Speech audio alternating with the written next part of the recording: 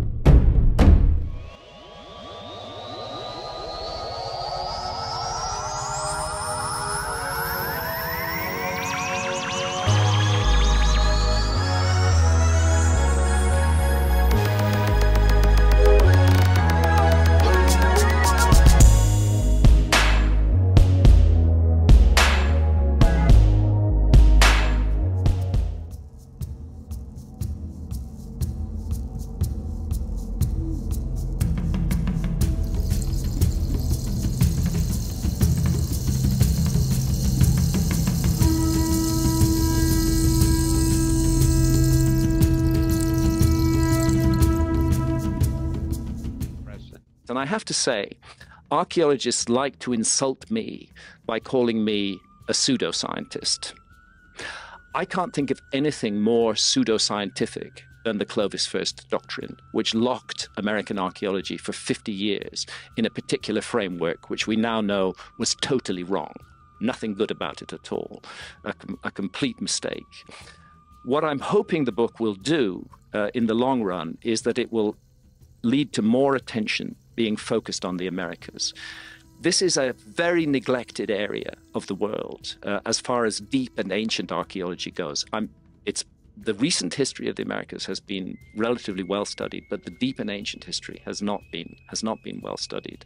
And I think America is going to contain revelations for us about our story and about our past. And I'm serious when I suggest that America is the most plausible and the most likely home base for a lost civilization. Queen Mu and the Egyptian Sphinx by Augustus Le Plongeon, MD, author of the Sacred Mysteries among the Mayas and the Quiche, sketch of the ancient inhabitants of Peru and their civilizations, etc., etc. A lot of books, all right? This is from 1896. And again, I just want to show a list of his authors that he quotes or the sources he uses. A lot of famous historians, people of primary sources, like Jose Acosta, one of the conquistadors that came, Confucius, even Blavatsky, even that philosophy, right? So a lot of things he uses. So just want to say, so you can verify his sources. He has footnotes throughout the book. So all these people, Marco Polo, Herodotus, and all these other people, historians. The book of Joshua, all right, book of Isaiah, Kingsborough, Lord Kingsborough, all right, all these people that he's quoting. I just wanted to show you. He has a lot of different sources. In chapter 3, so it says here, continuing the examination of the cosmogonic diagrams of ancient historic Asiatic nations, we find next in importance the Emsoph of the Chaldees. It can be seen at a glance that this also is an amplification of the Maya symbol of the universe, as yet existent at Uxmal. All right, the symbol that they have in that book, it's a Mayan symbol that you can still find in the temple of Uxmal, as well as the Sri Santara of the Hindus. It's in Uxmal. It may be asked, how came the Chaldees to adopt the same geometrical figures used by the Mayas to symbolize their cosmogonic conceptions? How did they come across with these Chaldees? Who are the Chaldees? Remember, Abraham's dad was a Chaldee. Are these an ancient people who came out of the Maya land or America? The Chaldees and the Chaldees, where was really Chaldee? There is the whole book written about Chaldee being in Ireland. All right, the ancient Chaldees.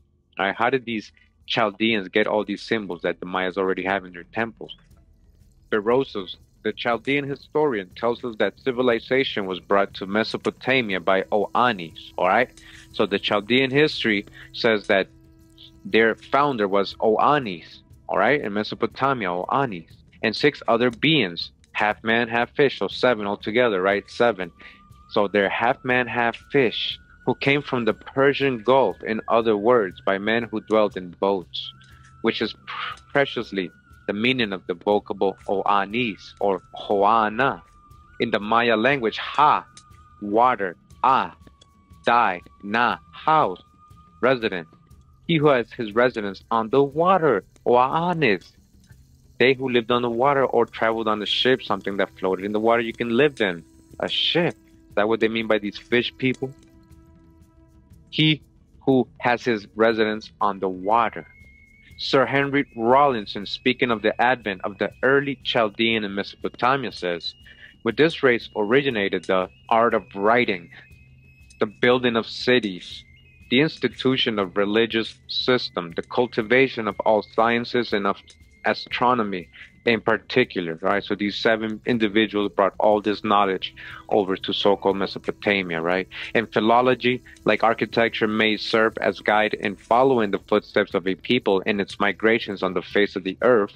Then we may safely affirm that the Mayas, at some epoch or other, traveling along the shores of the Indian Ocean, reached the mouth of the Indus and colonized Balochistan and the countries west of the river to Afghanistan, right? Who colonized that? Mayas, they're letting you know. Where? To this day, Maya tribes live on the north banks of the Kabul River. You hear that? There's still Maya tribes there.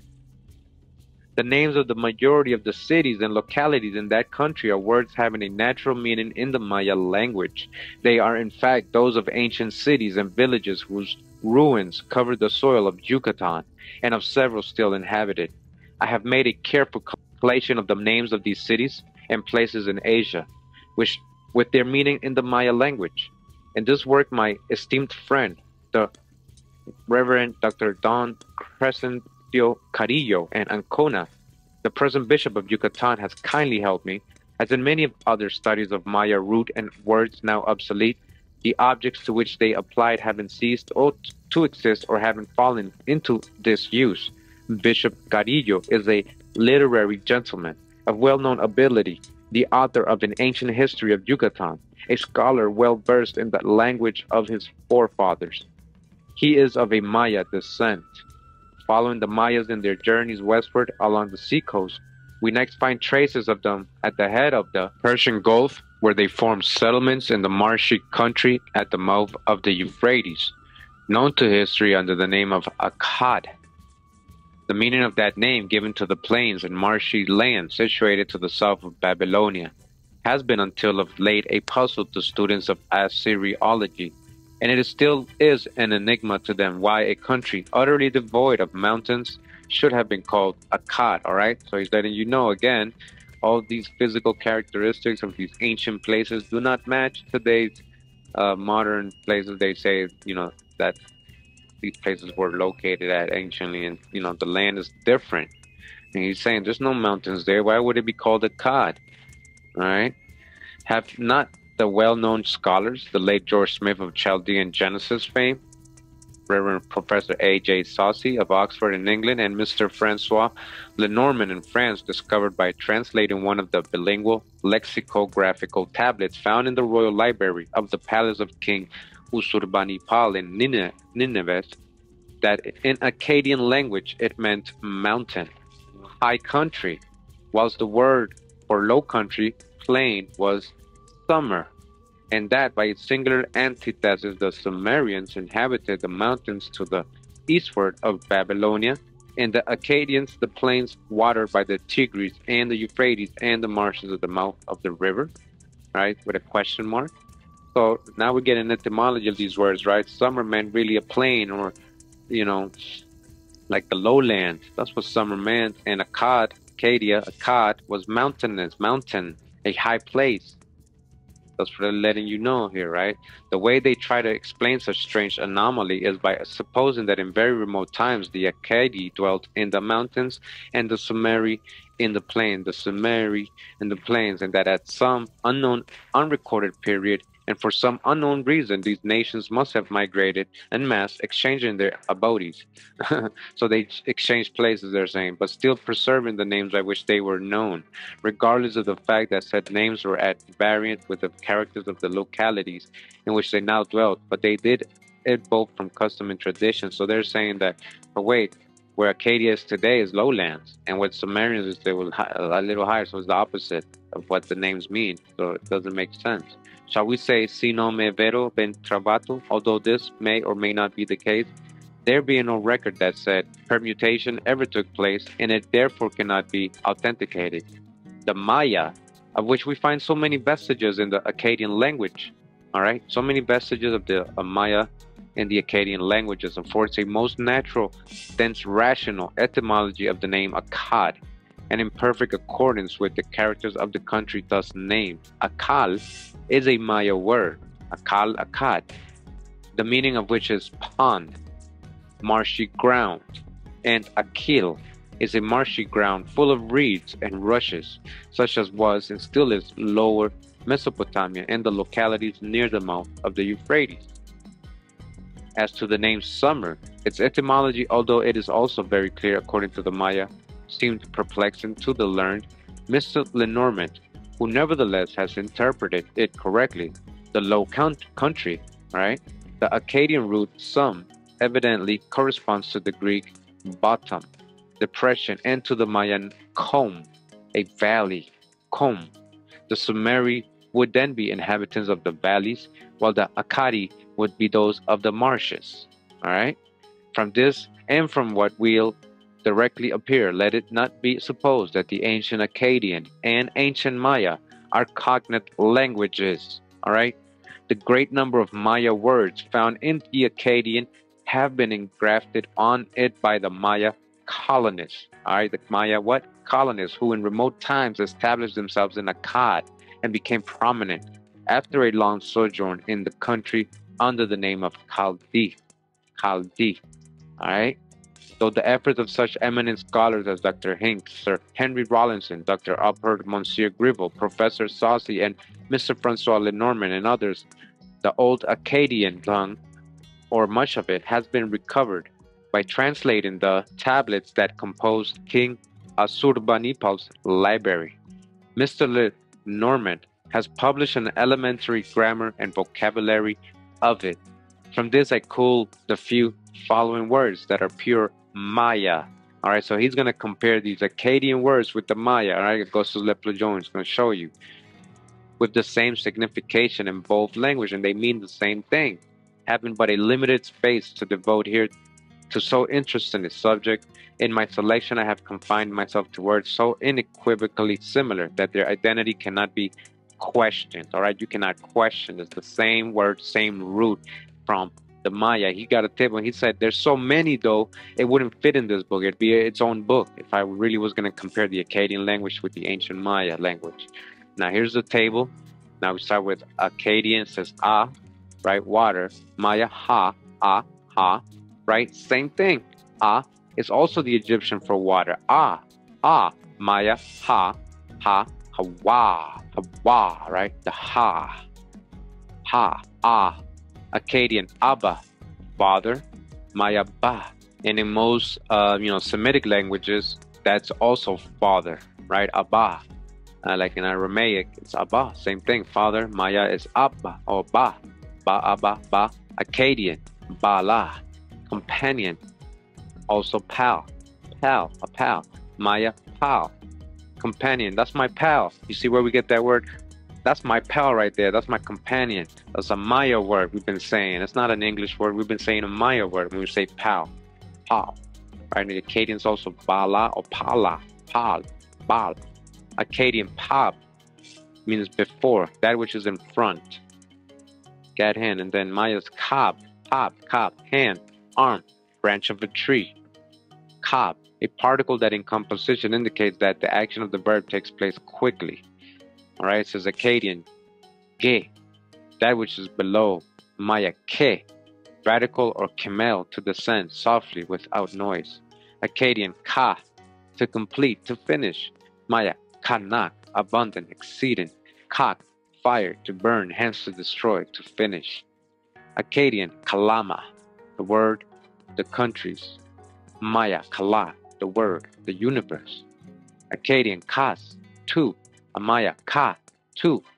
Akkadian, ke aku, inside of the earth, under. Maya, kele, upside down, the inverse side. Akkadian, ki, the inhabitable earth. Maya, ki la, kabil, the nations, the ancestors. Akkadian, kul, the seed of animals. Maya, kul, the exact same thing.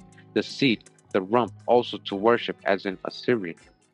Akkadian, kun, the tail. Maya, kun, muliers, pundenda. I don't know what that means.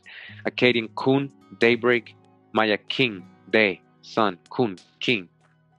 And we got some more right here. It says Akkadian ku, plai or place. Maya ku, the place in safety. Akkadian lao, sign of possession, to take. Maya lao, to take away, to empty, same thing, right? Lao, lao. Akkadian ma, express the idea of loyalty or loyalty to the earth. Maya, ma, the earth, the country. Ma is likewise Egyptian for country, place. Ma, place, the earth, ma. Alright, Akkadian ta expresses the idea of an internal or external locative into from within, as tan, mata, country. Maya is ta, place, move on level ground. Tan, toward, in the center, before, near. Akkadian ra, to bear toward. Maya la, place, neighborhood, place where one stands. Akkadian mi, me, prefixes to verbs, nouns, or adjectives, is the sign of negation. Maya ma, prefixes to verbs, nouns, or adjectives, is the sign of negation. All right, almost the same. Ma ulil halna, don't wish to eat. It says Akkadian, men, or men, to be. Maya en, I am. Akkadian nana, mother. Maya na, nana, mother, na, nana, na, na, mother, mother, right? The same thing almost. Akkadian sar, white. Maya sock, sar, sock, white. Akkadian sun, sana, fons, or four, sorry. Maya kan, four, sun, kan, four, also serpent, also serpent. All right, so that was a table, and it continues right here. Akkadian surf, light. Sassil, light, brilliance. All right, Akkadian tab, to place, to add. And Maya tab, to tie, to join, to unite, to add, to unite, to place. Tab, tab. Akkadian sha, or shana, fish. Maya is kai, kai, fish. Akkadian shas, to cut. Maya shak, to cut with an axe. All right, so he compared a lot of good ones right there. The moon in Akkadian is idu. Maya is u. All right, and the moon, Purki, another way. Pulking, sunstruck, laden by the sun. Pulking, Purki. Wow. It says modern Assyriologists, after translating the tablets on Assyrian and Chaldean magic written in the Akkadian language, agree with the prophetical books of scripture in the opinion that the Chaldees descended from the primitive Akkadians, and that those people spoke a language differing from the Semitic tongues. A writer in the British and Foreign Review says Babylonia was inhabited at an early period by a race of people entirely different from the Semitic population known in historic times. This people had an abundant literature, and they were the inventors of a system of writing which was at first hieroglyphic. Of the people who invented this system of writing, very little is known with certainty, and even the name is a matter of doubt. All right, so that's a quote from that book, so they don't really know. According to Berosus, who was a Chaldean priest, these first inhabitants of Babylonia, whose early abode was in Chaldea, were foreigners of another race. They were foreigners. So are we talking about modern Chaldea today, what they say it is? Or again, I got a book that is correlating a lot that's saying Ireland was Chaldea, the Chaldees were in Ireland. All right, well, we'll see. Or was it in America? But I know that basically these people are being connected to Maya, so there's a connection to America. And then even what I was saying, that all these old world people, a lot of these are basically in the true old world in America. That's the same connection I was talking about. Even if it was in Ireland, like they're saying right here, these people were foreigners. So a lot of those people in Ireland actually arrived from America in ancient times and other places of Europe and Asia, but they were foreigners. That's even in their own local legends, right? He carefully established a distinction between them and the Assyrians. Those primitive Akkadians, those strangers in Mesopotamia, the Aborigines would naturally have regarded as guests in the country. Taking a hint from this idea, they called their first settlement Ula or Ul, a Maya word meaning guests, newly arrived, okay? In this settlement in the marshy ground, lest the natives of the wild beasts that swarmed in the reeds should attack them, the strangers surrounded their dwellings with palisades and designated the place as Kal-Ti, whence Kaldi, by which their tribe continued to be known even when they became influential. The word Kalti is composed of two Maya primitives Kal, to be enclosed with post, and Ti, place. In my work, The Monuments of Mayak and Their Historical Teachings, I have traced step by step the journey of the Maya colonists along the course of the Euphrates to the city of the sun, Babylon, called in Akkadian, according to Mr. Lenormand, Kadingira or Tintir, the etymology of which appears to be unknown to him, though very easily found by means of the Maya. So a lot of these anthropologists don't know the meanings of these words or the beginnings or the origins, but Augustus keeps reminding everybody, if you look into the Maya phonetics of vocals, you can find the meaning and roots of these words. The name Kadingira seems to be composed of four Maya primitives: Ka, city; Ting, a particle which in composition indicates the place where one is or an action happens; King, a priest; La, eternal truth, the God, the sun; Ka Ting King La, or be it Ka Dingira, is the city where reside the priests of the sun. The name Tintir, Maya Tintil, means tin, the place where a thing actually exists; Tilis, by elision, Til, sacred, mysterious, venerable. Tintil would therefore be the holy, the mysterious place, a very appropriate title for a sacred city. Til may again be the radical of Tilil, which means property. Tintil would in this case signify, this place is my property. It belongs to me, the God, the sun, which is in perfect accordance with this other ethnic name of Babylon, Ka-Ra, or be it Ka-La, the city of eternal truth of the sun. The name given to the temple of the seven lights of heaven, as well as its mode of construction, shows that the builders were colonists from a country where that kind of edifice, the pyramid of stone, was not only common, but had so been from remote ages, all right? Letting you know. Babel is a word whose etymon has been a bone of contention for Orientalists and philologists. They are not yet agreed as to its meaning. They don't know what Babel, they're saying, these scholars, simply because they do not know to what language it belongs, nor whence came the people who raised the monument, who raised the Tower of Babel. Now remember, we're talking about Akkadians, we're talking about now the Tower of Babel, what's in Canada, Acadia, what did UB News or UBTV did a video on, the Tower of Babel being up there near Acadia, right? Babel, who really built it, who were the Mayas, and were they really called Mayaks or Mayas at this remote time of history? All right, these people from the Americas, or these people on this side of the world, the true old world. All right, we're just surfing the wave here. We don't know what he's trying to say, but we're surfing the wave. We are told they were strangers in the plains of Shinar, in the plains, and they're strangers who built this thing, these strangers that came. Did they come originally from Mayak? Did they come from Mayak? They spoke the vernacular of that country, far off beyond the sea, toward the rising sun, and Genesis asserts that they had journeyed from the east. They had journeyed from the east. Flip the maps. Ba, in Maya, has various meanings. The principal, however, is father, ancestor. Bel has also several significations. Among these, it stands for way or custom. Babel would therefore indicate that the sacred edifice was constructed according to the way, the custom of the builders' ancestors. All right, these are Maya word, Babel. Landa, in his work Las Cosas de Yucatán, informs us that the Mayas were very fond of giving nicknames to all persons prominent among them. The same fondness exists today among their descendants, who seldom speak of their superiors by their name, but a sobriquet descriptive of some marked characteristic observed by them and belonging to the individual. For instance, should anybody inquire concerning me, my proper name, of the men who for months accompanied me in my expeditions in the ruined cities of Yucatan, they certainly would shake their heads and answer, "Don't know him." But if asked about the Mexnal, he of the long beard, then they would at once understand who was meant. All right, so nicknames, we do that a lot in my country still. This same custom seems to have prevailed among the primitive Akkadians.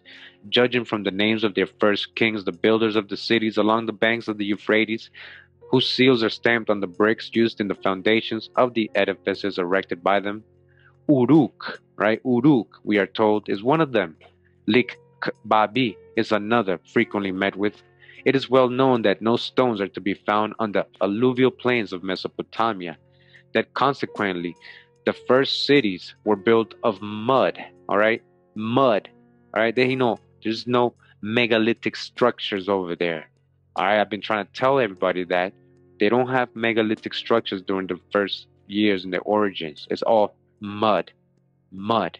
That is of sun-dried bricks, adobe. So we know that Tower of Babel is described to be built with mud bricks. Now, we know that Pyramid of Cholula, which has a very similar story of the Tower of Babel, not saying it's the original, because even there in their stories, they say it's a duplicate, an exact duplicate of the original Tower of Babel. And they did it with sun-dried bricks as well, mud. The whole Pyramid of Cholula is a whole mountain that they thought it was a mountain, but it's an actual pyramid, very big. It's the largest base of pyramid in the world, bigger, 4 times bigger than anything in Egypt. All right, the base of it. It is probably from that fact that they called the king who ordered them to be built Uruk, he who makes everything from mud. He who makes everything from mud, Uruk. Uruk is a word composed of 2 Maya primitives, huk, to make everything, and luk, mud. In composition, hukluk would become contracted into huluk, hence Uruk. All right, you see how it breaks down eventually?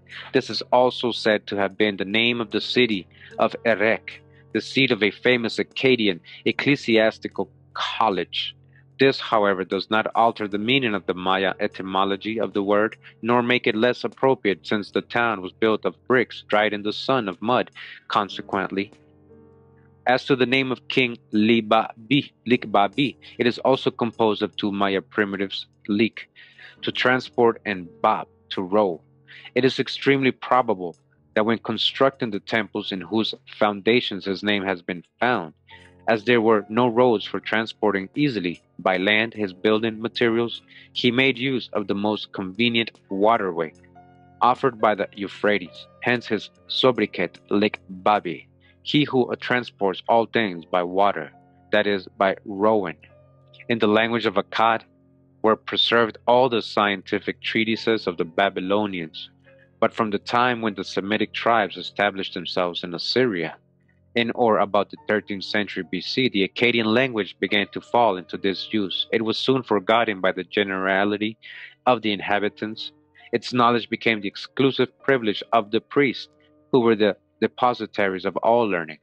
When the Semitic conquerors imposed their own dialect on the vanquished, the ancient tongue of Akkad remained, according to Sir Henry Rawlinson, the language of science in the East, as Latin was in the West during the Middle Ages. In the 7th century BC, Assurbanipal, king of Assyria, tried to revive it. All right, so remember who the Assyrians are. These are the people of Ashur, who is the son of Shem, right? He's a Semite.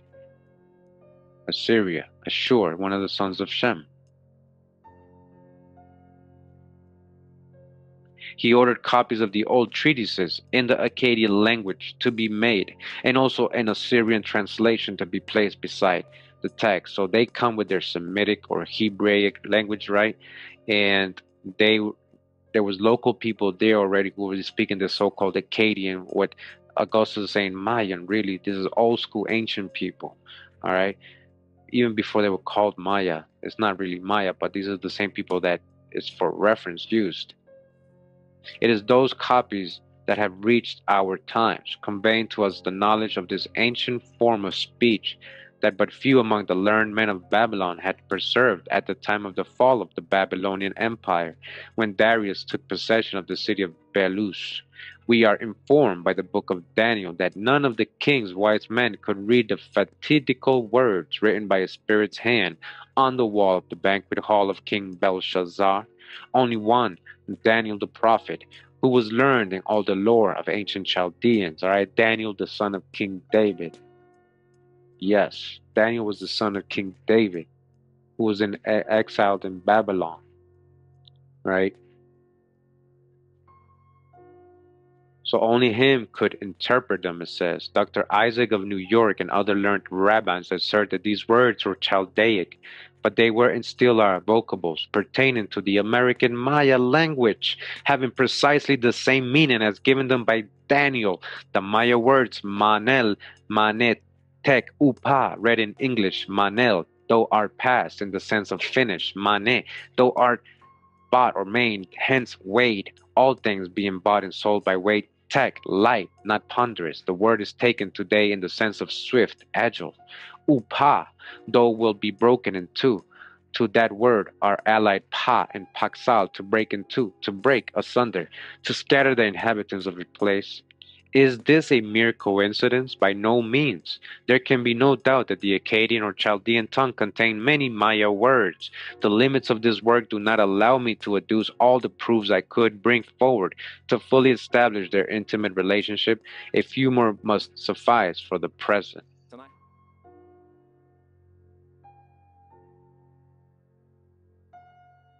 All right, so we're going to get into this book now. It's called An Inquiry into the Origin of the Antiquities of America by John Delafield Jr.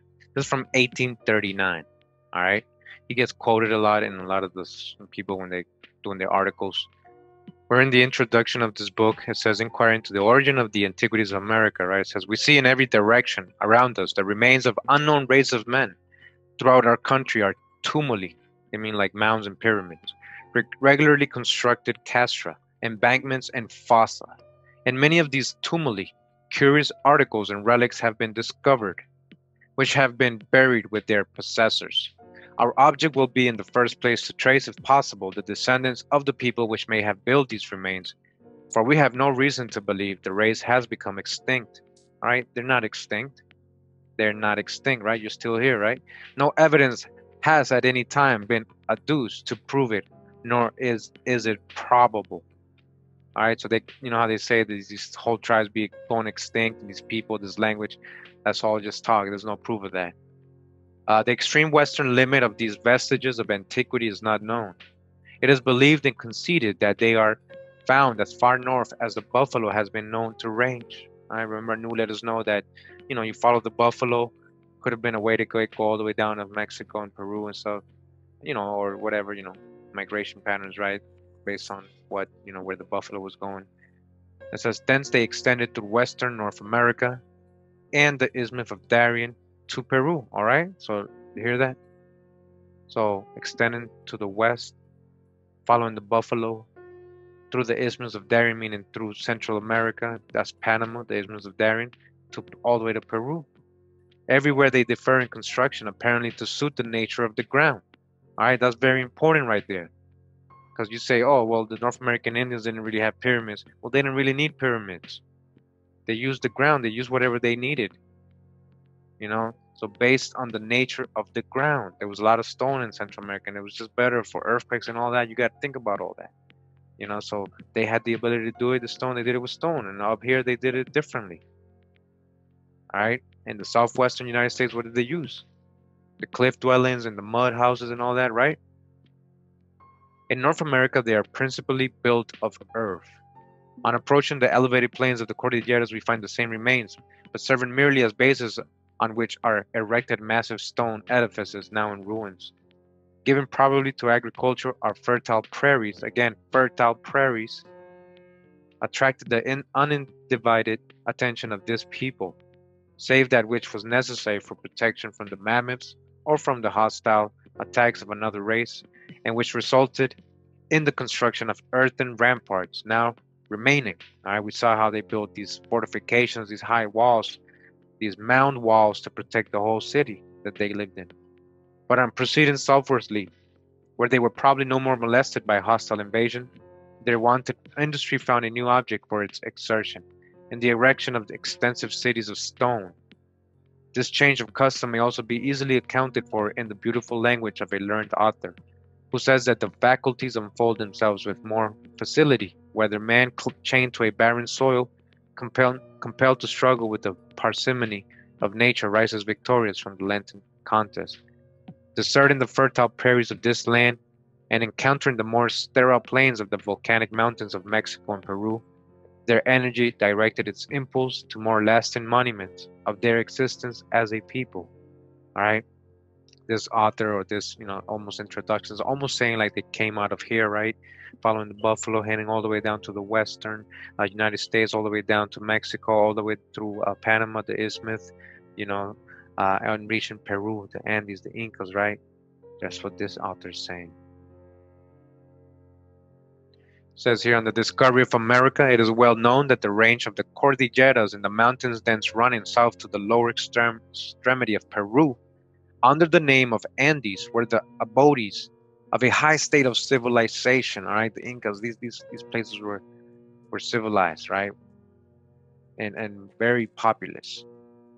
The residences of nations dwelling in cities, skillful in the texture of clothes, ingenious in the mechanical arts, and possessing no small acquaintance with astronomy and general science, while the rest of America was savage and benighted, they say right here, huh?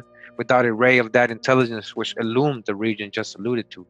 The enlightened country comprehended several nations, differing in language and government, yet possessing such affinities as indicate conclusively as a common origin. The most prominent tribes of this civilized family were the Aztecs or Mexica, the Toltecans, the Tlaxcalans inhabiting Mexico, the Muiscas, who dwelt where now Colombia is, and the Peruvians. Continues, says no annals have been found proving a direct connection between Mexico and Peru, yet their language and manners and customs, very important, as well as their anatomical developments and equal advance in the progress of civilization, indicate a common origin.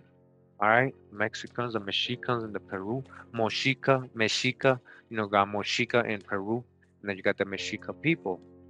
All right, tradition directly states, however, that their civilization emanated from the north. All right, they came still from the north, both of them, North America, right? What are we talking about? Utah, Aslan, Wisconsin, what are we talking about? Cali, Ohio, what are we talking about?